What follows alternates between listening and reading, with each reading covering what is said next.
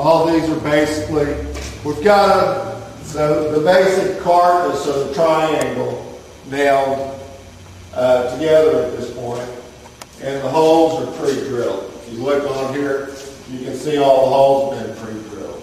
All these joints are glued down. This is the finished product.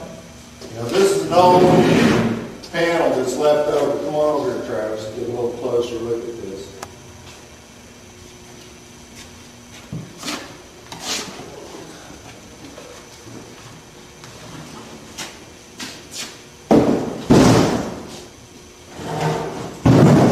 You can see they're heavy, but it's not more than 2 guys can handle.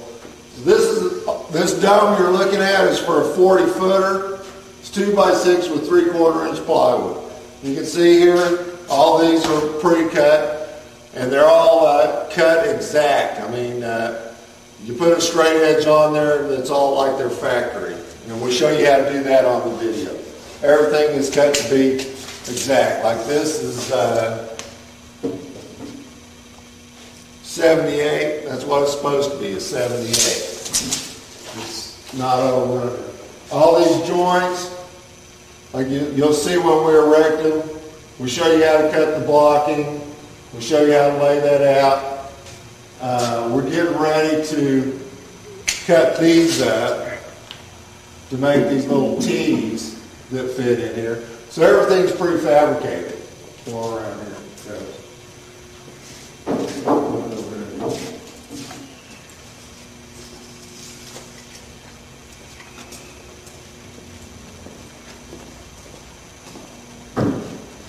Here's a simple little jig. This is the hole drilling jig. We show you how to drill the holes, how to make the jig. Set it on there, you drill the holes. We go through each step of the process.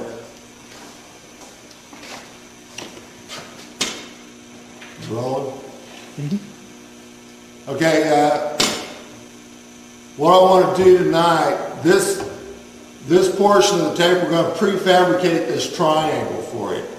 And the reason I'm showing you this is so that you can see where your money's going, what you're spending your money for as far as a project, a finished product. This will also work for the do-it-yourselfers that are planning on using the do-it-yourself plans and building their own dome. And this is also a good thing to show your engineers. We work with you on the engineers, and we try to get you local engineers in your area that will support you with the building code officials that are there, rather than going to a company that does everybody.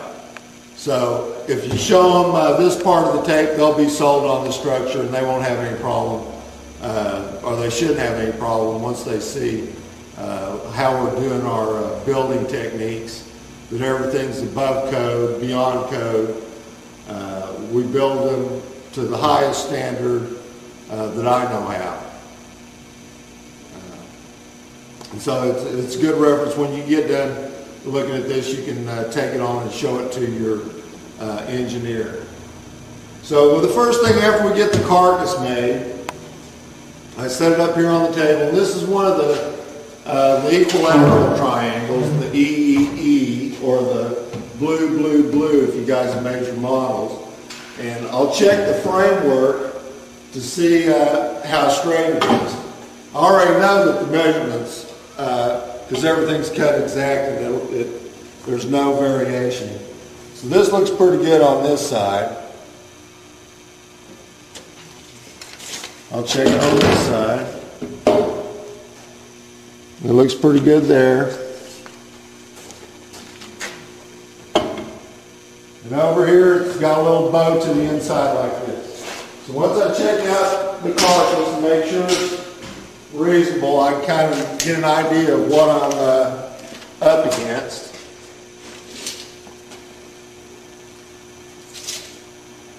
I'll mark halfway here. It's 78 1/8, so it'll be 39 1/16.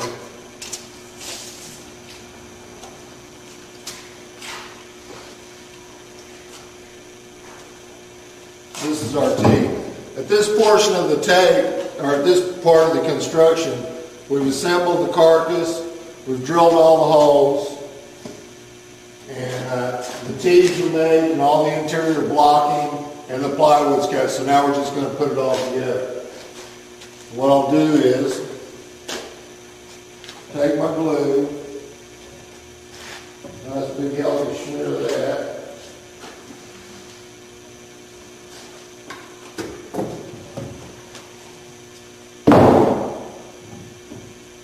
I set it right on that mark that I made there. It's halfway. Here's the glue that we use. We get it at any Home Depot. We buy it in a 5-gallon jug and then break it down into 1-gallon jugs. We put a little red dye in there so that you can see when it's done that there's glue, that the joints are glued. We're real liberal with it. Now you're talking the overall construction cost of the house, you're talking 5 gallons of glue are about $70, but the structural benefit is it's worth every penny. What I'll do now is I'm going to tack this with the 8-penny nailer, 8-penny ring shake. I'm just going to tack this to hold it in place. Get this nice and flush. Now, that's positioned in there where it needs to go, and it doesn't have really much room to go anywhere. So, I'll take the glue.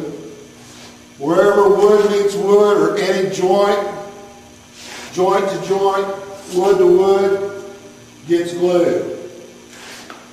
All these corners of the triangle of the carcass, they're glued before they're nailed.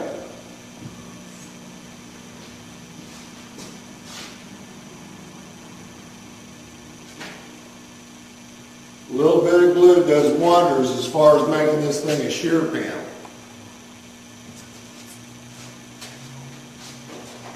When I say a shear panel, what I'm talking about is one solid element. So it's like it's grown out of one piece of tree. Everything is tied together. For those of you that are do-it-yourselfers, when you go to put the plywood to the carcass, if it doesn't fit, you done something wrong somewhere.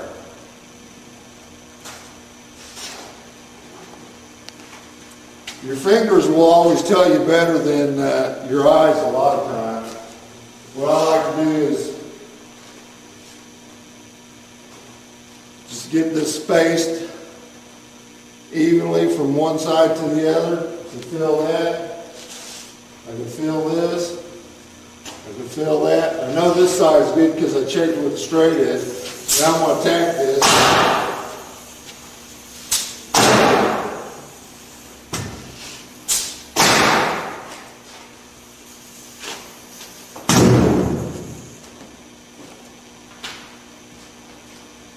We'll come over here. We'll see what this means. All right.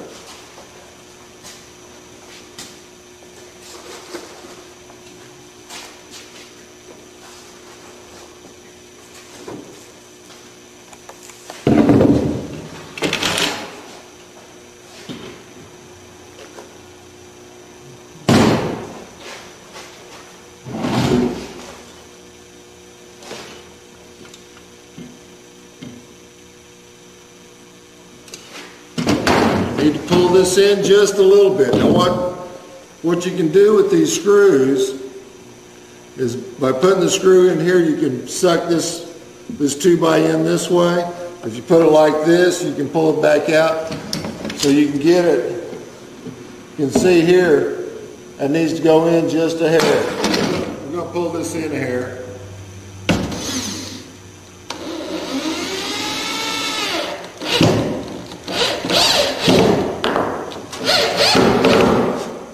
See how that does that? Don't do too much. Just about perfect. Make sure the other side is still good. That looks good. Okay, once you get it set up and you got it where you like it, come back around over here.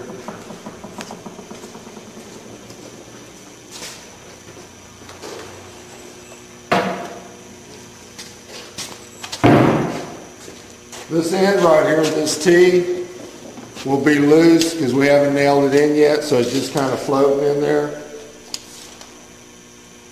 What I want to do is get half on this, 11 1/4. I know that's where that T's at. You can see where the nails are at. And what I'm going to do is pull this up. I'm going to take 2 screws and pull that up.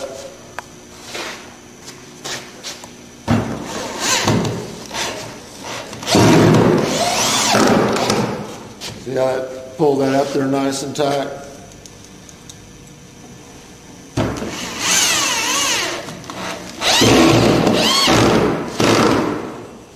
Just like so. Then come back around over here. Put a little slab of glue on there, joint to joint.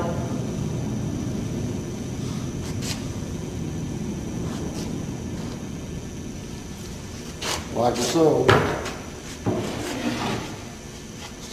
Pick out the good side of your plywood. All this stuff is pre-cut. I mean, you have 30 of these triangles, you cut 30 of these, you have them sitting there waiting for when you're putting it all together.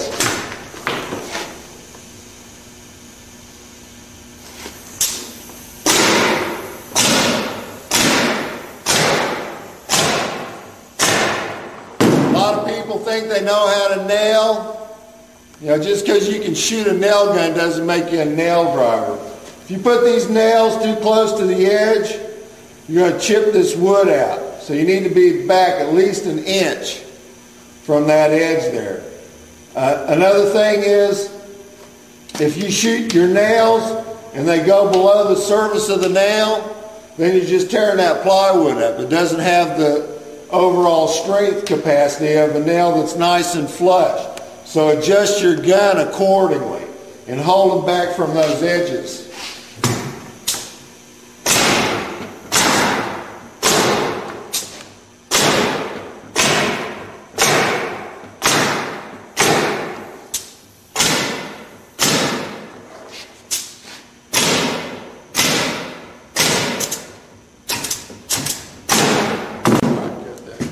Okay, Travis reminded me to show you that we nail everything on 4-inch centers or less. You know, the code requirements vary from 6 to 8 inches, so we do everything on 4 inches. It's more nails, it's another box of nails, but you ask your engineers and they're going to like that. When you're building a shear panel, like a hurricane panel, they may run anywhere from 2 inches on the corners. People we've talked to said 4 inches on center is a good, way above what's necessary. And we're using 3/4 inch CDX. So.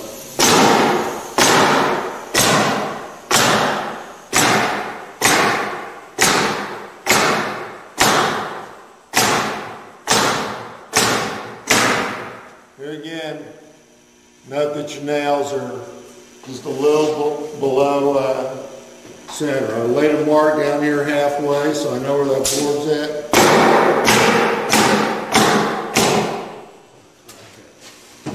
What I like to do is check and make sure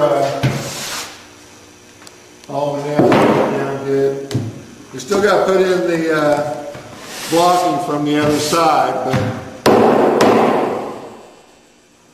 I like to check my nails periodically.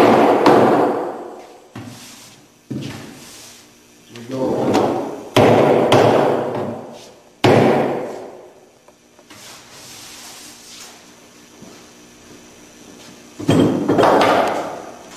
We're going to turn her over. Make sure you don't have any nails coming through. That did a good job nailing there. Okay, now I'm going to do me a little layout for my blocking. paint code. I'm thinking what I use on this is 25. I've been doing a different triangle today. 25 and 7. 7's for the paint. 25 is for the block. The idea of the paint is to seal up the wood so it doesn't lose all of its natural oils, which prolongs the length or the lifetime of the wood. In older homes, these joints tend to dry out and then they get flaky. They soften up and they break up, and that's where you're going to find the most damage in the older homes. If you're planning on building a structure that's going to last 100 years, my way of thinking is a little paint on these joints, same with the edges down there, will seal that up and it may last longer.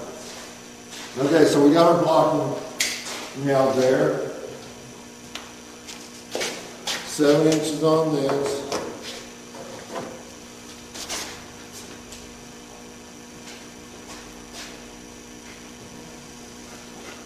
Interior frame.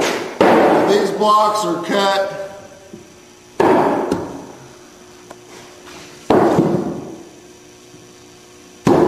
It's easier to cut them like this. They're the same as these exterior cuts.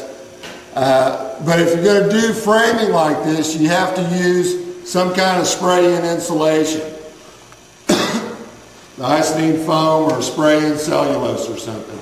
It still meets 2 feet on center, so we cover the bases on that. The thing is, if we set them up like this, you can see this angle here is more than 45 degrees. It's like 60 degrees.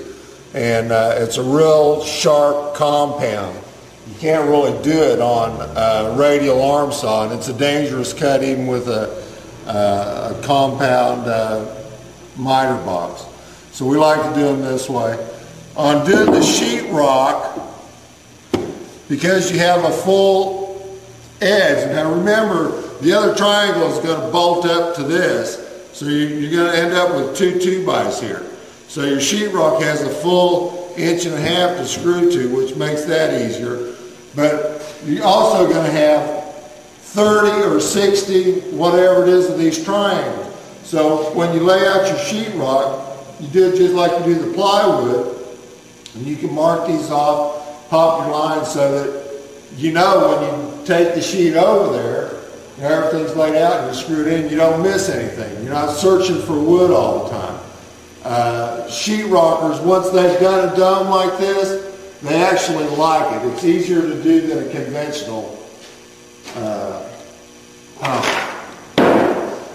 It's all about engineering. Did you see that move there? Look, come in here and look, Trevor. I set these blocks in place on these marks where they need to go. And then I mark them on the inside. And I fold them in like this. Remember, wherever wood meets wood, we put glue. Put a schlep in there, schlep in there. I know the engineers are digging this. They like that acupunkey. Nice big schlop right there.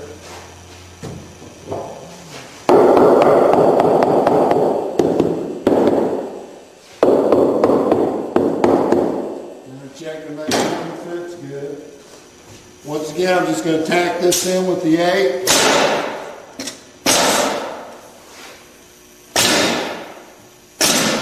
Just to hold it in place till I get the 16s on it.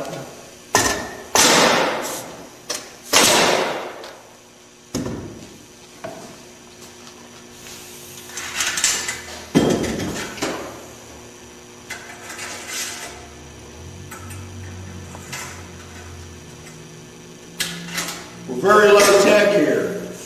There's a reason we're low tech. At Good Karma Domes, we're not putting our money into machinery, we're putting our money into people. The money that you're spending along with the value that you're getting on the dome is putting somebody to work. I didn't just come up with that lately, it's always been that way.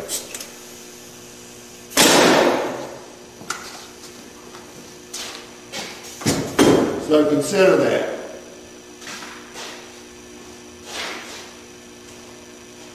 Kind of make sure the nails are seated good. Want a good tight fit for that glue. You can see, come over here, Travis. Come over here and look at this joint. Show them that joint inside there. If you get over here, you can get it back.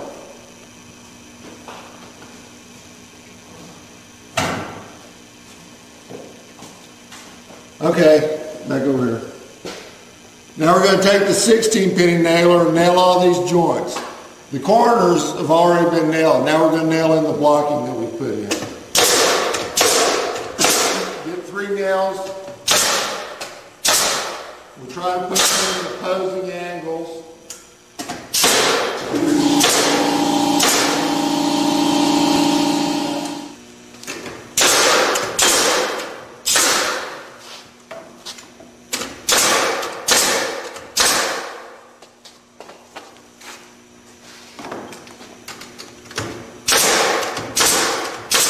Well, I got a second here. Let me explain or let me notify you something about children around these work tools. Children have very delicate ears, and you'll see them flinch or cover up their ears whenever they're working around a saw or a nail gun or something. You know, don't bring them into a work environment like that because it damages their ears.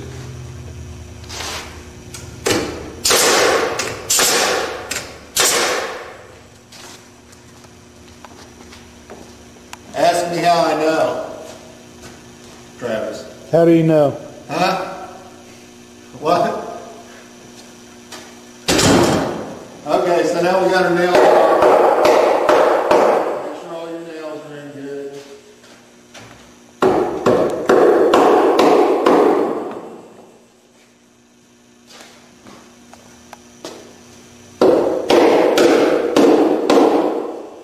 Looks good. Check the inside. Just about perfect. Perfect. Perfect. We know the measurements are right. When I mean right, it's supposed to be 78 1/8. That's what it is, it's 78 1/8. Now we take a little paint, kind of seal up our end grains, our end cuts on our wood, and it's our color code for putting it together.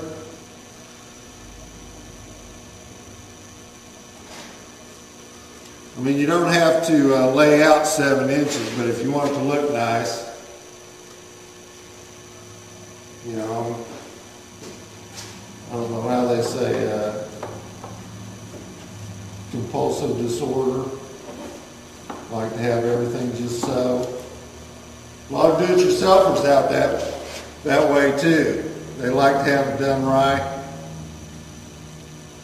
You know, if you're tired of buying junk,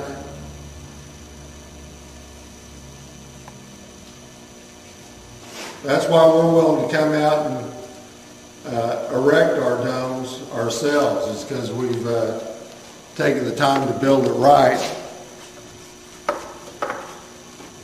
Because all the measurements are exact and the holes line up, we don't have to fight it. It goes together like it was designed.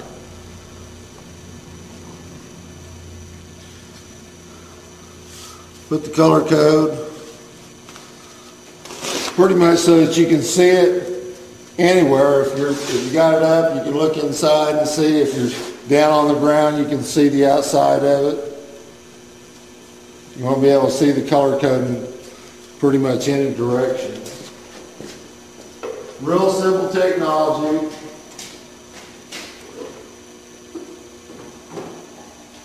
Okay, everything's there.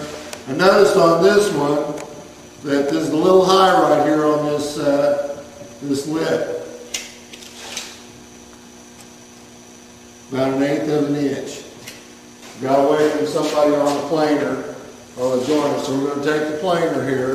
This is just courtesy for the sheet rocker. There's a lot of people out there in the building business, a lot of homeowners. It starts out with the concrete, and if the concrete's a little bit off, he'll say, don't worry about it, the framer will take care of it. Framer comes along and it's a little bit off, his frame's a little bit off, he says, don't worry about it, the sheet rocker will take care of it. Sheet rocker comes along, he don't take care of it, now you got a gap up there about ½ inch. It'll get covered by the carpet layer, and it all comes down to the painter. The painter's the one that'll take care of it, and they usually do. They hockey it or something, but before we get there, courtesy to the sheet rocker, so it's nice and flush right there, we're going to shave a little off this.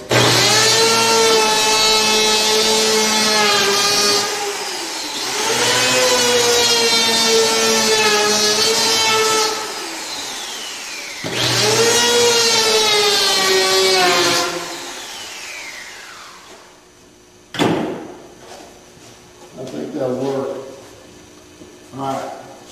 I'm going to turn it back over.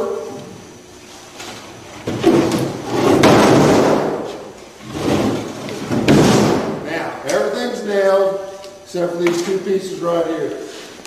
And I've already got it figured. Need to count about 26 on these.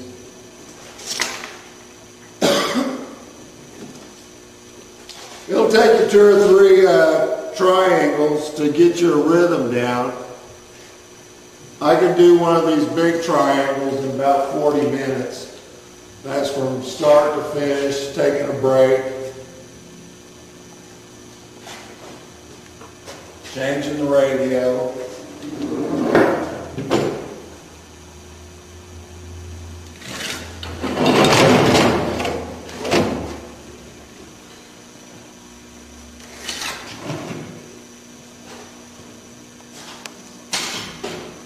Trying to move faster so we don't take up too much time on the tape, but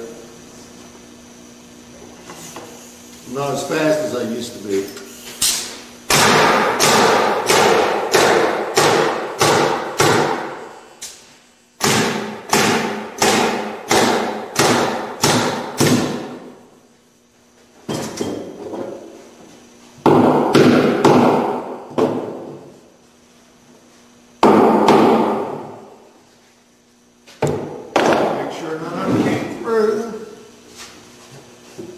Looks good.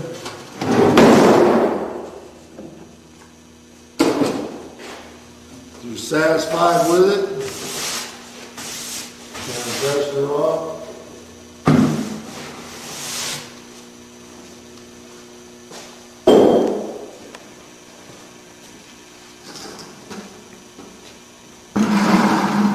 This paint is just well, I don't want to say old paint, but it's paint that didn't get used on a job site.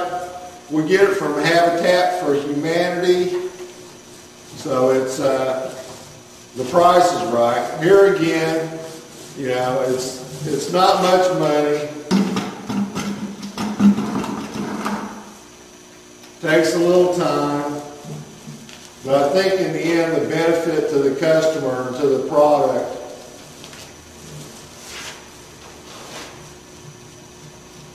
is worth it. See that plywood there on the side? Kind of seal that off. That way, if it takes a day or two before the roofer gets out there and it rains, it's not going to sit there like a sponge, because wood is a cellulose. It's a closed cell, pretty much, for the most part. But if you cut the end grain on it, it'll suck water into it just like a straw. So, you go by and see these houses, they use the OSB.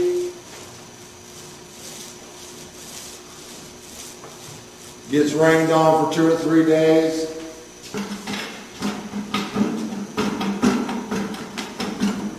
Starts to delaminate. This also kind of fills in those little nail holes that you got a little low there.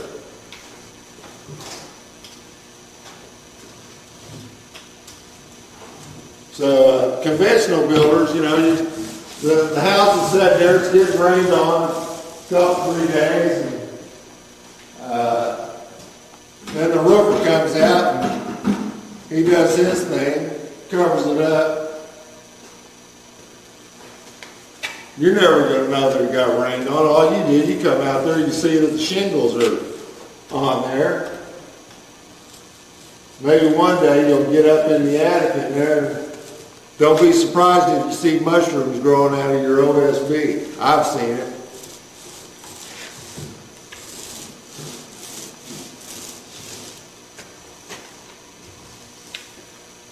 Little tank there.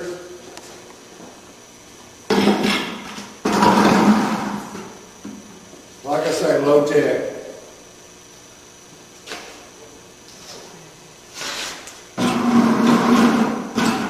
Then getting back to my, the other reason we kind of paint these different colors and whatnot, one is because we get the paint from Habitat for Humanity, so we take what we can get. And the other is that it draws attention. I mean, people will stop and they'll come up, and the TV will come out, and you know, we're all about promoting domes. So if you don't want your house, you know, an original art piece by James from Good Karma Domes,